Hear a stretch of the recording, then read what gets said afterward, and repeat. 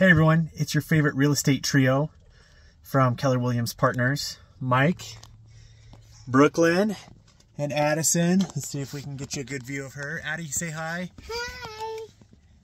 Just wanted to hop on here and talk about a concept that is becoming much more prevalent these days now that we've kind of headed out of that COVID market for real estate, and that's seller concessions. So for those of you that don't know, seller concessions are an amount of money that the seller can rebate to the buyer to help them with certain things like closing costs or rate buy downs. So as most of you know, the rates have stayed between 6 and 8% for the most part over the past year and a half. And we don't see any signs of that changing anytime soon. So the big thing that I wanted to talk about is how we can get a little bit of an advantage using seller concessions. So with seller concessions, there's different programs called a 2-to-1 rate buy down or a 1-year rate buy down.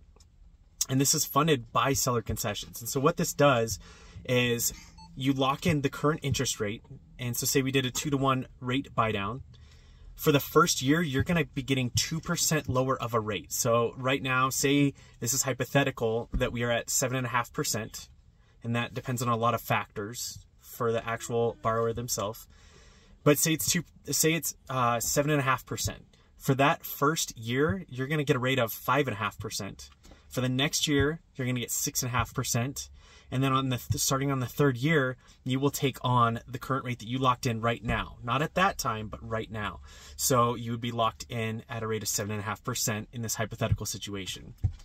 Now, the great thing about this is this saves on your monthly mortgage and makes it a lot more affordable as the cost of living increases. Many of us will receive cost of living raises, which can help account for that difference as you go through that time period. Also during that time, if at any time the rates decrease that are low to a rate that's lower than that rate that you're locked into, you have the ability to refinance at any time. So this is just one of the things that we can use seller concessions for. You can also use them to pay some of your closing costs so that you have less money that's coming out of your bank account at closing.